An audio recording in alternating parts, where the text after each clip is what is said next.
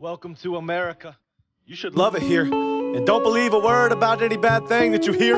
Just float along in your 9-to-5 cage. Vote for one or two parties when you reach the right age. And if you tell the Bible Belts you're undecided, they'll put an end to that. They'll remind you that Jesus loves Republicans and Satan loves the Democrats. But be careful when you open up a history book and you bend it back. You might just find out this nation isn't everything they say it is. Abortions by the millions, let's just slay the kids.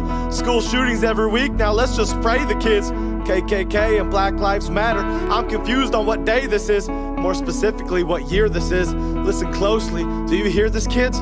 They said racism ended in the 60s. Then why do I hear the N-word by white people when they're with me? And they say this is the land of the free? Then why do black people get locked up proportionally just because they don't look like me? But maybe they didn't have good schools to learn to read books like me. So we give them welfare and hope it'll fix them? Maybe it's time we start asking questions and flip the system. Maybe it's time we stop voting in the same two parties in office every election. Do lifetime politicians deserve an inspection? Seems to me we all complain, but nothing ever changes. And they hope we forget about their problems and just turn the pages. Shouldn't that enrage us? I guess we're too comfortable with our iPhones and Netflix, and we keep popping prescription pills just looking for that next fix. And pharmaceutical companies pay our doctors to keep us high.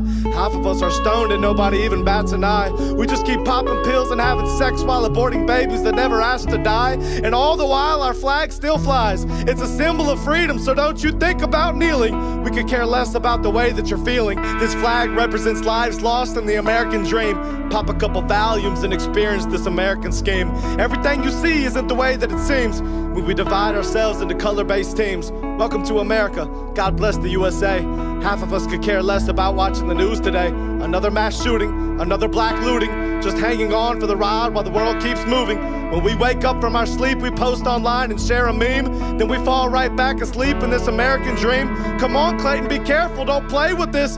I'm just asking if America is as great as we say it is. Lock your doors and do your chores. Pay no attention to all of the wars. Just nod your head and pay your taxes. Don't think about where that money goes when you lay your head on that mattress. Don't think about how you're helping fund abortions. Don't think about the corruption, the lies, and extortion. Getting involved is too hard for you, so sit back and fly that flag at your next neighborhood barbecue. The politicians got this and you have nothing to fear. Just turn a blind eye and look away, there's nothing to hear. Welcome to America, where we celebrate celebrities who glorify violence, but try to take away our guns and tell us to stay silent.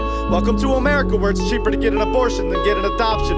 We're told we cling to our guns and our Bibles, but not them. They cling to their textbooks and science, while the 1% hangs out on their islands, and this is how it's supposed to be. Welcome to America, the land of the greed. And I hate to break it to you, but Donald Trump is never gonna set you free. And the IRS is never gonna let you breathe. You're just part of the system, a slave to the grid. With no say if they bring back the draft and take your kid. It's for the greater good, like oil and power. Make sure you give $1 to the homeless bunched up beneath Trump Tower. And this isn't me taking shots at the president. Forgive me if walking along blindly has me a little hesitant. Like when they told me a college degree would open up doors. They were right, the door to the loan office asking for more.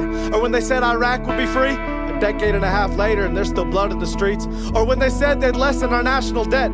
To put money on that would be an irrational bet. But what do I know? I'm just a middle-class kid. I'm just trying to piece together the little that fits. And it seems like there's a whole lot missing in this puzzle. It's putting hope in ourselves that keeps getting us in trouble. America doesn't need America. America needs Jesus. We don't need Trump or Clinton when we got God to lead us.